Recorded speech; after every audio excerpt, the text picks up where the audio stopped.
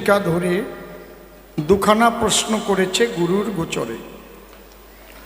তার মধ্যে একটা হাসির গল্পের করেছে অবতারণা। কে নাকি শুধু পরের টাকা নেয় কিন্তু দেয় না। উকিল যখন জিজ্ঞেস করেছে তুমি টাকাগুলো নিয়েছো, বলছে হ্যাঁ নিয়েছি। দেবে না? বলে আমি দেবার জন্য নিয়েছি নাকি, আমি এইভাবে নিয়ে থাকি, কাউকে আমি দেই না, এটা হচ্ছে আমার স্বভাব, আমি এই করেই খাই, আমার তো কোনো কাজ নাই। কাউকে বলি চাকরি দিয়ে দেব, বিভিন্ন রকম টাকা পয়সা এইভাবে আমি কালেকশন করি। এখন কালে কালে যে এইভাবে অ্যাকশন হবে এটা তো আমি ভাবতে পারিনি। আর এর জন্য তো ডাকাতি করলে, খুন করলে, আপনারা ধর্ষণ করলে তার পক্ষে দাঁড়িয়েও তো সওয়াল করেন, যেহেতু আপনি টাকা পাবেন, আপনার ফিস পাবেন, আপনি আমার হয়ে কথা বলবেন, তাই না নাকি? কারণ উকিলরা তো সবই করে, ডাকাতের পক্ষেও থাকে, ডাকাতের বিপক্ষেও থাকে। টাকা দিলেই উকিল সেই পক্ষে কথা বলে। এই জায়গায় কোনো উকিল বাবু আছেন নাকি? না, এটা ওকালতির নিয়ম, এটা ওনার দোষ না। কারণ বিপক্ষে একজন না থাকলে সে যে দোষী এটা প্রমাণিত হয় না, কারণ তাকে বলার সুযোগ দিতে হয়। তাহলে তার বলাটা কে বলে? যে ওকালতি পাশ করে এসেছে সেই ওর কথাগুলো শুনে শুনে বলে। আর সত্যি সত্যি টাকা নিলে প্রমাণিত হয়ে যায় তো, ওই উকিল তাকে তো রক্ষা করতে পারে না। আর উকিল বাবুদের ব্যাপারটা কি, একদম শেষ পর্যন্ত পাঠাবার চেষ্টা করে। আরে লয়ার কোর্টে হেরে গেছো, জজ কোর্ট আছে, চুপ করো তো দেখি, ওই হাকিম বোঝেটা কি, আনো টাকা আনো। আবার জজ কোর্টে হেরে যায়, আরে চুপ করো, এ কেসে জিতেই যাবা তুমি, টাকা আছে? টাকা তো নাই, আছে 3টে গাই, গাই বিক্রি করো, হাইকোর্টে যাব। মানে ওনার পকেট গরম হবে আর কি, কেউ নাই তো উকিল। হাইকোর্টে পিটিশন, হাইকোর্টেও মার্ডার কেস তো, হাইকোর্টেও কিন্তু ফাঁসির হুকুম বহাল থেকেছে। কই উকিল বাবু, হাইকোর্টও যে আমার ফাঁসি মকুব করলো না। দেখ, সুপ্রিম কোর্ট সর্বোচ্চ আদালত, তুমি জানো তার কি অভিমত, কত খালাস পেয়ে গেল। আর টাকা আছে? কয় না, 5 বিঘে জমি আছে, বিক্রি করো। ওই বিক্রি করিয়ে উকিলের টাকা বরে পকেটে, সুপ্রিম কোর্টে চলে যায়। সুপ্রিম কোর্টে যখন রায় দেয় ফাঁসির হুকুম, কয় এখন কি করবো? কয় এখন ফাঁসিতে ঝুলিয়ে পড়ো, আমার আর কিছু করার নাই। বুঝতে পারছেন, টাকা পয়সা সব শেষ, জীবনও সব শেষ। তো এ উকিল তো অনেক ভালো উকিল, ভ্যা শিখাইয়ে দিছে, ভ্যা। আচ্ছা, আপনারা এখানে জ্ঞানীগুণী বুদ্ধিজীবী বসে আছেন, ভ্যা দিলে কি হাকিমের কাছ থেকে মকুব হয়? হাকিম কি এত বোকা, কচি খোকা? যাদের টাকা নিয়েছে তাদের পক্ষে উকিল আছে না? তিনি বলবেন না মহামান্য আদালত, আমার এই অভিমত, ও কিন্তু আসলে শয়তানি করছে, আসলে কথা বলতে পারে, ওকে পুলিশ কাস্টডিতে পাঠানো হোক, পিছি টানা হোক, বোঝা যাবে ও কি ভ্যা দেওয়া লোক না কথা বলতে পারে। হাকিম বলবে 3 দিনের পিছি দিলাম, যাও। পুলিশ নিয়ে যখন পাছায় ডান্ডা দেবে আর ভ্যা থাকবে না, না বাবু আমি আর ভ্যা দেব না। কি বলেন? কি কথা ঠিক না বেঠিক বলুন? তো এত বড় একজন, বলবো কি আর, হাকিমকেও বোকা বানিয়ে গেছে, উকিলকেও বোকা বানিয়ে গেছে, ভ্যা দিয়ে নাকি টাকা মকুব হয়ে গেছে। পুলিশ অত বলদ নয়। ওনার গল্পটা আগে শেষ করে নিই, একেবারে মাটি দিয়ে দেব ওনার গল্প। এখনো বুঝতে পারে নাই যে গুরু গোসাইরা বোকা না। পাশাপাশি হিন্দু মুসলমান বসবাস করে, এটা আমার গল্পের, কিন্তু কোনো জায়গায় আবার ভাববেন না যে এরকম ঘটনা ঘটেছে কি না। যেমন রবীন্দ্রনাথ ঠাকুরের গল্প আছে, এক দেশের এক রাজা ছিল, কোন দেশের রাজা জিজ্ঞেস করিলে আমি তাহা বলিতে পারিব না, এটা আমার গল্পের রাজা। তাই ক্ষেত খামারের ফসল খাওয়া নিয়ে গন্ডগোল হয়েছে। অনিচ্ছাকৃতভাবে এক হিন্দু আক্কাস আলী মোল্লাকে একটা আঘাত করেছে, সে মারা গেছে। সে আবার গ্রামের ছোট চাচা বলে পরিচিত, সবাই ও ছোট চাচা ভালো আছেন তো? গ্রামের সবাই বসে বলল, যে মেরেছে সেও তো মারার লোক না, আর যে মরেছে সে ওই ধরনের না, তাহলে একটা কাজ করা হোক। কি ভাই, তোমার তো পয়সা করি আছে, তুমি ওর সন্তানকে 25 লাখ টাকা দিয়ে দাও, মিটমাট হয়ে যাক, আমরা কবর দিয়ে রেখে দিচ্ছি। পুলিশে খবর গেলে তো আর টাকা পাওয়া যাবে না, হয়তো তোমার জেল হবে, ফাঁসি হবে। ওর ছেলেটা কি করবে? 25 লাখ টাকা দিয়ে মিটমাট হয়ে গেল, ওকে কবরও দেওয়া হলো ছোট চাচাকে। এদিকে ওই মুসলমানদের মধ্যে একজন একটু বেশি বুদ্ধিমান, সে ভাবলো পুলিশকে যদি না জানাই, পরে পুলিশ যদি জেনে বসে তাহলে আমাদের উপরে দোষ বর্তাবে, একটু থানার আইসি সাহেবকে বলে আসি ঘটনাটা। ওর নাম হায়দার আলী মোল্লা। ও আইসির কাছে গিয়ে বলছে, আইসি সাহেব আমাদের গ্রামে একটা ঘটনা ঘটেছে, আমরা মিটমাট করে নিয়েছি। কি হয়েছে?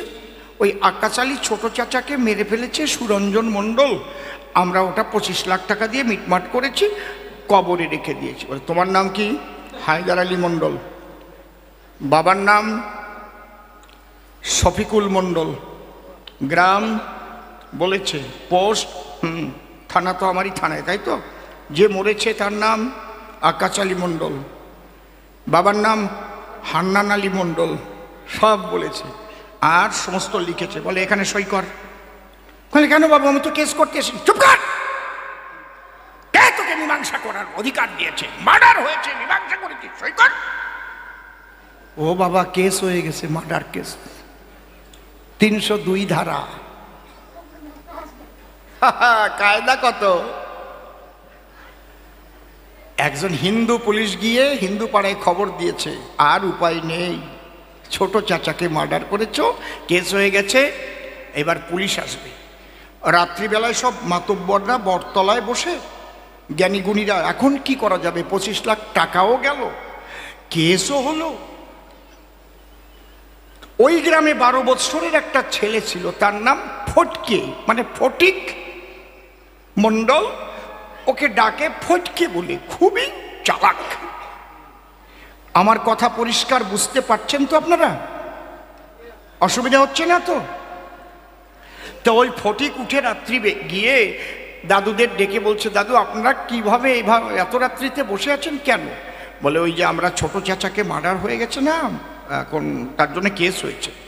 বলে এত চিন্তা করছেন কেন? আমাকে 1000 টাকা দিন, কেস থেকে আমি খালাস করে দেবো। কি করে? বলে সে আপনাদের কাছে বুদ্ধি নিতে হবে না, দিন, যান নাকে তেল দিয়ে ঘুমান। ও 1000 টাকা নিয়ে দশকর্মা ভাণ্ডারে গিয়ে ব্লেড কিনেছে, নামাবলী কিনেছে, মালার থলি কিনেছে, তিলক মাটি কিনেছে, গীতা কিনেছে, বুঝতে পারছেন? কিনে নিয়ে ওই কবরে গিয়ে কোদাল দিয়ে তুলে ওই মুসলিম ভাইটার সব চুল দাড়ি সমস্ত ফেলে একটা টিক্কি রেখেছে, ওই যে বৈষ্ণবরা রাখে না মাথায়, চৈতন্য, আর সারা গায়ে তিলক দিয়েছে। আর ওর যা পরনে ছিল ওটা খুলে একটা নেংটি দিয়েছে পরিয়ে, বৈষ্ণব। দাদার সঙ্গে তিলক ফোঁটা, মাথায় তরমুজের বোটা, আর এদিকে মালাথলি গলায়, একদম গীতা বুকের উপরে রেখে মাটি দিয়ে ঢেকে চিৎ করে শয়ে চলে আসছে। সকালবেলা পুলিশ এসে সব হিন্দুদের ধরছে, আর ওই ছেলেটা গিয়ে বলছে, দাঁড়ান মেজেবাবু, আপনি এদের ধরছেন কেন? বলে এরা মুসলমান মার্ডার করেছে, তুমি জানো না? বলে আপনি ভুল বলছেন, মুসলমান মার্ডার হয়েছে, গিয়ে দেখেন কবরে। কার খবরে আপনি এখানে এসেছেন? মুসলিম ভাইরা, আমার বাবার গুরুদেব নিগমানন্দ ব্রহ্মচারী বৈষ্ণব, তাকে মেরে কবরে রেখে দিয়েছে, বৈষ্ণব এখনো মালা টিপছে। কৃষ্ণ কথা কয় কয়। এদিক মুসলমানরা এসে বলছে, না স্যার মিথ্যে কথা বলছে। বলে তাহলে খোঁচো। কবর খুঁড়ে দেখে একেবারে বৈষ্ণব, মাথায় শিখি, তিলক কাটা দেখি, লেংটি, নামের মালা, গীতা, এইবার মুসলমানদের ধরে ধরে দাড়ি ধরে পিটাচ্ছে আর গাড়িতে তুলছে। মিথ্যা কেস কর।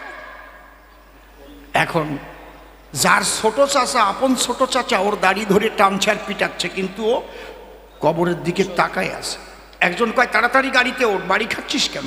কয় আমাকে বাড়ি দিক আর মারুক, আমার আপত্তি নাই, কিন্তু আমি ভাবছি ছোট চাচা বৈরাগী হলো কবে? আমার তো ছোট চাচা বৈরাগী হলো কবে? এখন মুসলমানরা বলছে স্যার ব্যাপারটা কেমন হয়ে যাচ্ছে। এর মধ্যে একেবারে এসডিপিও এসে হাজির। এই কি হয়েছে, গন্ডগোল কেন? বলে স্যার কেস তো হয়েছে, ছোট চাচা মার্ডার হয়েছে। কবর খুঁড়ে দেখি বৈষ্ণব। বলে অল ইনভেস্টিগেশন কমপ্লিট? বলে হ্যাঁ দেখুন ওই যে মালাথলি, নামের মালা, গীতা, শিখি, লেংটি। বলে অল ইনভেস্টিগেশন কমপ্লিট হয়নি, পুলিশের বুদ্ধি। কি হবে? বলে লেংটিটা খুলে দেখো তো আসলে ছোট চাচা না বৈরাগী। যেই লেংটি খুলে দিয়েছে ছোট চাচা বেরিয়ে পড়েছে, চাচা চাচা। কায়দা কত! আমার না এইসব বাজে কথা ভালো লাগে না, আমার লজ্জা করে কেমন। আপনারা আমাকে খারাপ ভাবছেন না তো নাকি? না বলবো তো, রসের কথা বলবো তো নাকি? কি মায়েরা বলবো? ওই বুড়িও বলছে হ্যাঁ বলো বলো। বাহ বা রসিক শ্রোতা। যখনই ছোট চাচা চাচা চাচা বেরিয়ে পড়েছে, হিন্দুদের ধরে নিয়েছে। ভ্যা দিলে মুক্তি পাওয়া যায়, অত সোজা না। আলাজিউবা আছে কিনা মেডিকেল টেস্ট হবে না কি? ওনাদের বংশে ওই রকম হাকিম আর পুলিশ জন্মে, আমাদের বংশে ওই রকম জন্মে না। কি গেছে ওনার গল্প শেষ নাকি? কায়দা। তাহলে আমি গান গাই, তারপরে জবাবের মধ্যে যাই। এর নাম কবিগান। উনি যা বলবে তার বিরুদ্ধে আমি দেব সমাধান। হরি বল। রাধে।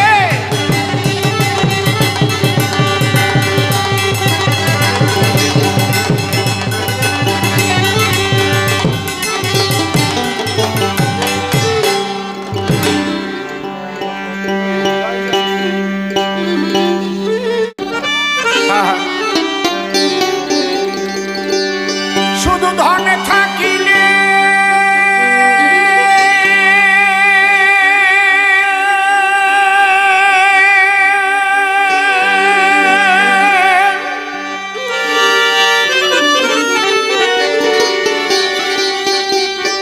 শুধু ধন থাকিলে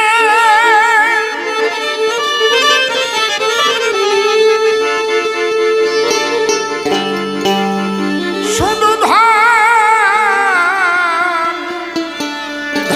থাকিলে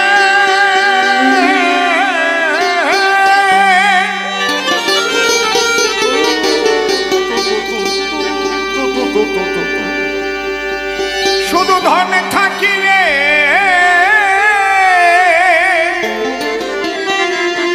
হয় না ধনী।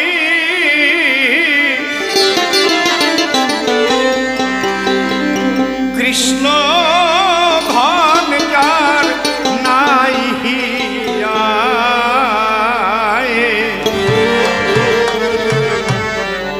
কে বা ধনী আর কে বা গরিব বোঝা বড়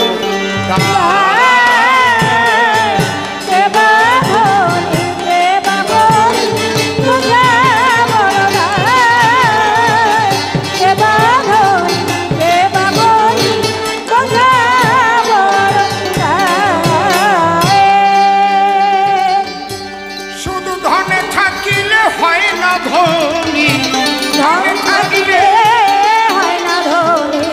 শুধু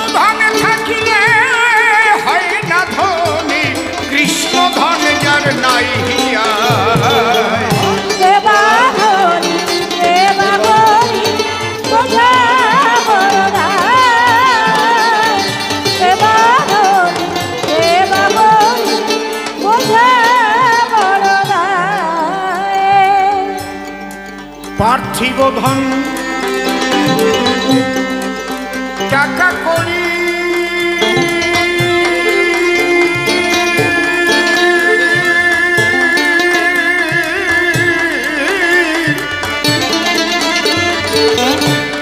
ও ভাই রে অর্থ সম্পদ বিষয়ে বাড়ি যেতে হবে একদিন সকল ছাড়ি লইয়া বিদায়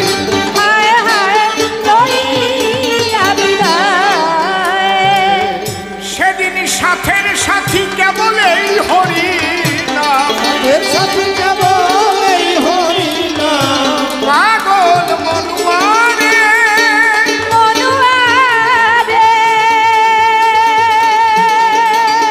বাবা বাবা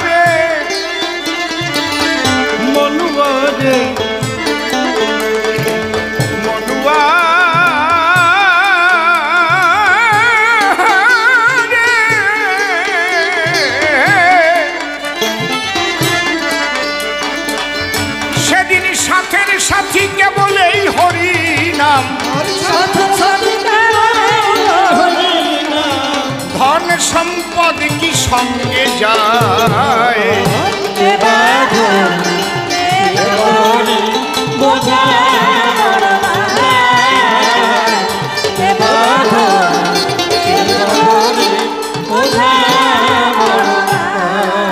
আজকে কৃষ্ণ ধনে যার ভরা হৃদয়ে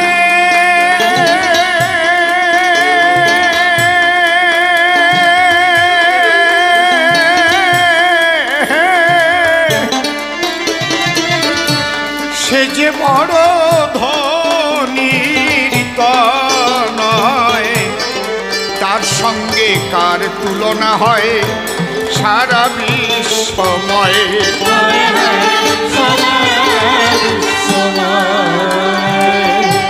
সে যে প্রেম সাগরে ভেসে ভেসে প্রেম সাগরে ভেসে ভেসে মহানন্দে ঢেউ খেলায়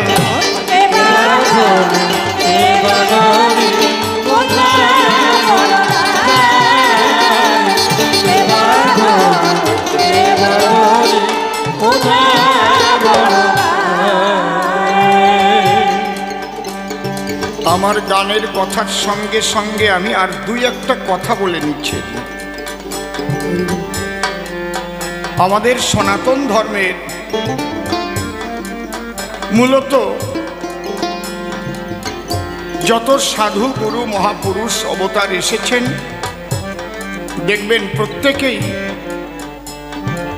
ত্যাগের কথা বলেছে, কখনোই ভোগের কথা বলেননি। কিন্তু এই ত্যাগ এটা কি মুখ দিয়ে বললেই ত্যাগী হওয়া যায়? এই ত্যাগী হওয়ার বীজ মন্ত্র কি? আমা একটা মানুষের অন্তরে যে ত্যাগ সৃষ্টি হবে তার বীজ মন্ত্রই হচ্ছে, মূল চেতনাই হচ্ছে তার আগে বুঝতে হবে যে আমি চিরকাল জগতে থাকবো না, আমাকে চলে যেতেই হবে।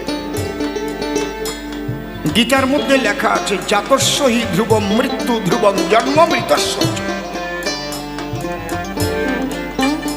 আমাদের মহামানবেরা সে কথাই বলেছে। তাহলে যে কদিন তুমি বেঁচে থাকবে সৎভাবে জীবন যাপন করবে। তুমি যদি সংসারী হও, সংসারের সঠিক কর্তব্য পালন করো, সন্তানরা মাতা পিতাকে ভক্তি করো, মাতা পিতা সংসার সন্তানদের সুশিক্ষিত করে সৎ গুরুর আশ্রয় করা,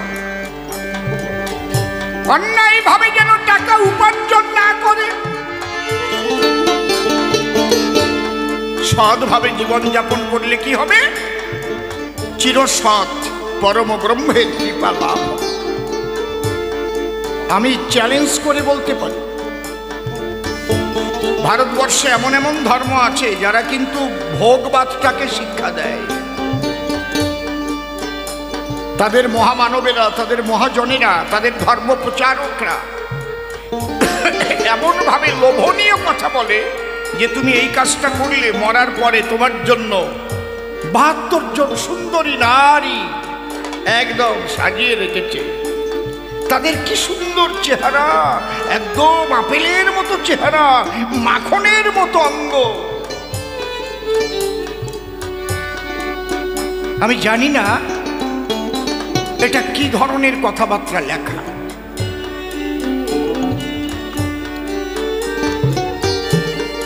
আর আমাদের সনাতন ধর্মে সাধুগুরু মহাপুরুষেরা তারা সবসময় বলেছেন, বাবা চিরকাল জগতে থাকবে না যখন, সদা সত্য কথা বলিবে, পর নারীকে মাতৃজ্ঞান করিবে, পর উপকার করার চেষ্টা করিবে, কারো ক্ষতির চিন্তা করিবে না। আমাদের বাল্য শিক্ষায় শেখানো হয়েছে একই কথা, সদা সত্য কথা বলবে। তাই আমার গানের পর, হও না তুমি উজির রাজা,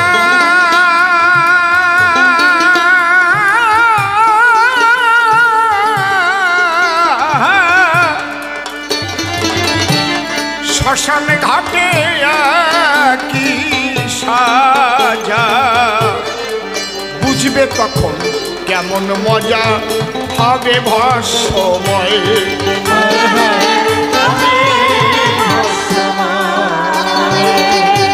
এসব দেখে শুনে জ্ঞান হলো না, দেখে শুনে এত দেখে শুনে জ্ঞান হলো না, যখন অসীম রইল ঘোর মায়া। নিতাই গৌর হরিবল হরিবল হরিবল।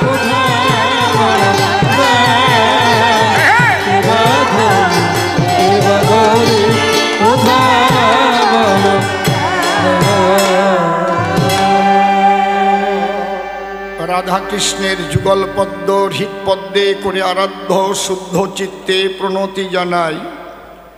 সাধুগুরু বৈষ্ণব হেরি আর যত পুরুষ নারী আমার ভক্তিপূর্ণ প্রণাম গ্রহণ করিবেন সবাই। মানুষকে প্রণাম দিলে সে প্রণাম ঈশ্বরে মিলে, সর্বশাস্ত্রে তাহার প্রমাণ পাই। কবি চণ্ডীদাস যিনি উচ্চকণ্ঠে বলেছেন, তিনি সবার উপর মানুষ সত্য, তাহার উপর নাই। স্বামী বিবেকানন্দ একই কথাই দিয়েছেন আনন্দ, উচ্চ কণ্ঠে ঘোষণা করেছেন বিশ্ব চরাচর। বহু রূপে সম্মুখে তোমার, ছাড়ি কোথা খুঁজিছ ঈশ্বর। জীবে প্রেম করে যেই জন, সেই জন সেবিছে ঈশ্বর। ঠাকুর ভবা পাগলা আসি বাজাইলেন মিলনবাসী, বললেন সবার পাশাপাশি, বাবা আমি মানুষ ভালোবাসি। কোনো তীর্থের নাই প্রয়োজন গয়া গঙ্গা কাশী, আমি মানুষ ভালোবাসি। সেই মানুষের চরণ লক্ষ্য করে প্রণাম করি বারে বারে। মানুষে যদি কৃপা করে, কৃপা করবেন কৃষ্ণকাল ও শশী। বন্দনার ভাব করে শেষ বক্তব্য করিব পেশ, সবিশেষ সবার মধ্যে জানাই নিবেদন। আজগিয়া কাঠালিয়ায় কবি গান, বসে শোনেন জ্ঞানবান। ইতিপূর্বেই সভাস্থান আমি আসিনি কখন, যদিও এখানে নূতন আসি। সকলের যে অকৃত্রিম ভালোবাসাবাসী আর গুরুজনের স্নেহের বন্ধন, আমি সভায় বলি তরা, ভালোবাসায় ভগবানও পরে ধরা। তাই আপনাদের এই ভালোবাসা আমি জীবনেও ভুলবো না কখন। এই ভালোবাসা মনে রেখে ধরে রাখবো আমার মুখে। আজ আমি ত্রিপুরাবাসীকে বারে বারে শ্রদ্ধা করি জ্ঞাপন। সত্যি প্রত্যেকটা মানুষ ভালো। এত আনন্দ তারা আমাকে দিল, দুদিন এখানে এসেছি রে ভাই। যাক, তবে ওসব কথা আর দেব না বক্তৃতা, এবার আমি হব কল্পনায়